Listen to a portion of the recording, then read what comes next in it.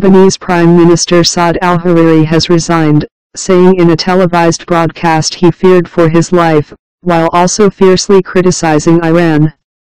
Mr. Hariri's father, former Prime Minister Rafiq al-Hariri, was assassinated in 2005. Mr. Hariri accused Iran of sowing fear and destruction in several countries, including Lebanon. He was named Prime Minister in November last year, after previously holding the position between 2009 and 2011. "We are living in a climate similar to the atmosphere that prevailed before the assassination of martyr Rafiq al-Hariri," he said in the broadcast from the Saudi capital Riyadh. "I have sensed what is being plotted covertly to target my life." Mr. Hariri also attacked the Iran-backed Shia movement Hezbollah, which wields considerable power in Lebanon.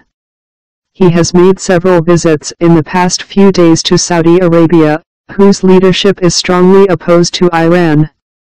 Taking up the Prime Minister's office last year, Mr. Hariri promised a new era for Lebanon after 2 years of political deadlock.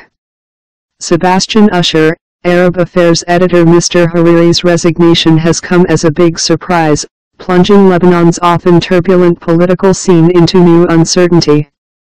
He has had a complicated political career, moving to and fro between Lebanon and Saudi Arabia, his family's key backer.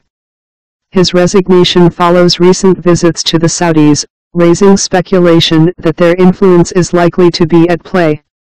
Certainly, his ferocious denunciation of Iran and Hezbollah, which his own militia once battled unsuccessfully,